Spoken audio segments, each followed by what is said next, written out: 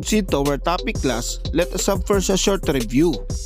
Find the product, simplify your answer if possible. Number 1, 2/3 times 2/4. What is your answer?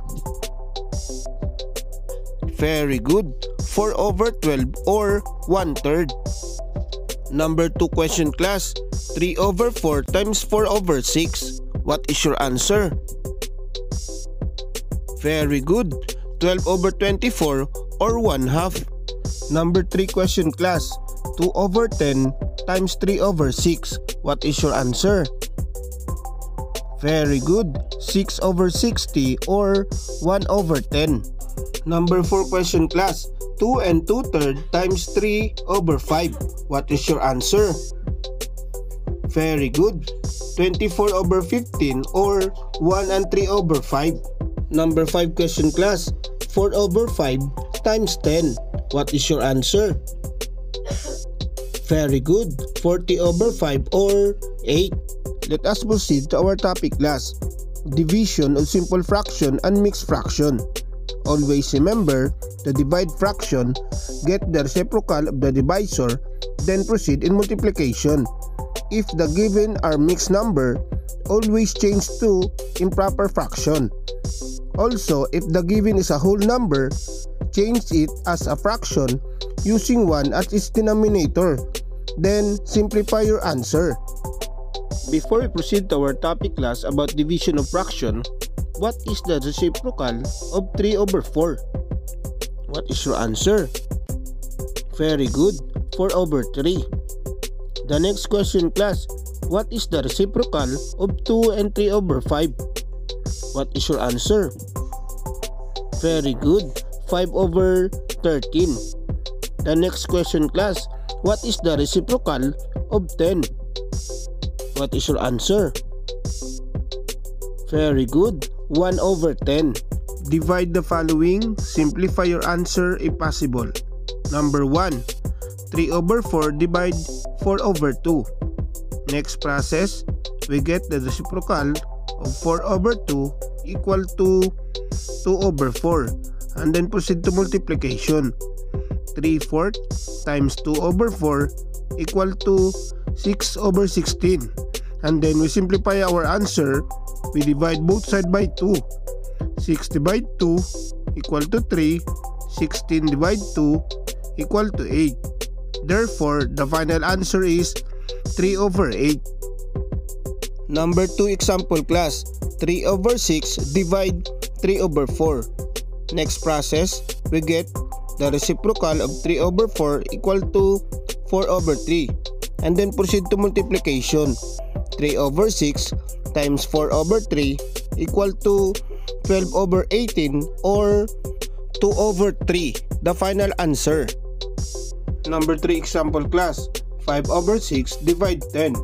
The same process, we get the reciprocal of the divisor 10, and then we proceed to operation multiplication.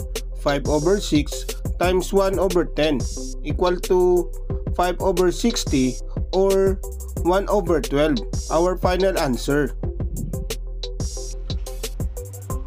This is a short video on how to divide or division of fraction. We have 3/5 divide 6/3. First process, we're going to find the reciprocal of the divisor 6/3. We have 3/5, and then we're going to change this division sign into multiplication sign. Get the reciprocal of 6/3 equal to 3/6, and then proceed to multiplication. 3 times 3 equal to 9.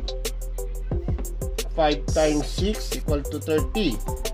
Okay, and then we are going to divide both sides by 3.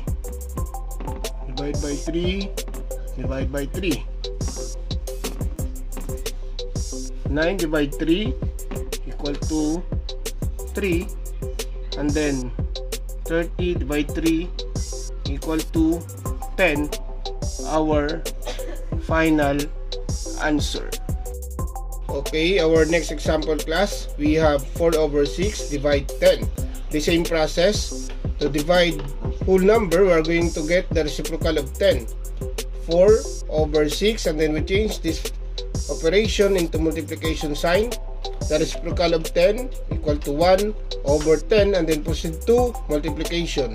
4 times 1 equal to 4. 6 times 10 equal to 60. Divide both sides by 2.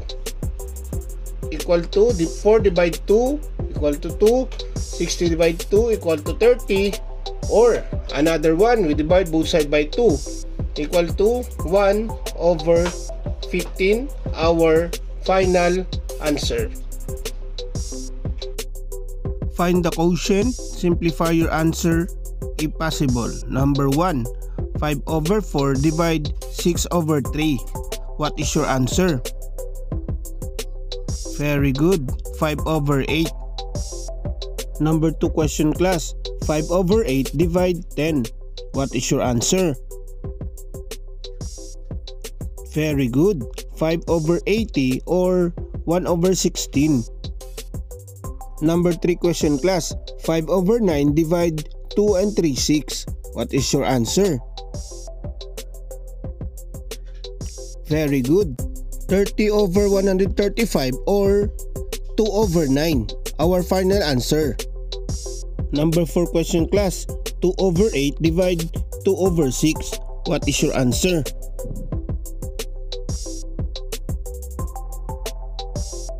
Very good. 3 over 4. Our final answer. Number 5 question, class. 2 over 10 divide 5 over 10. What is your answer? Very good. 20 over 50 or 2 over 5. Our final answer. That's all for today, class. I hope you learn a lot. Always remember that math is fun and easy. Keep safe, everyone.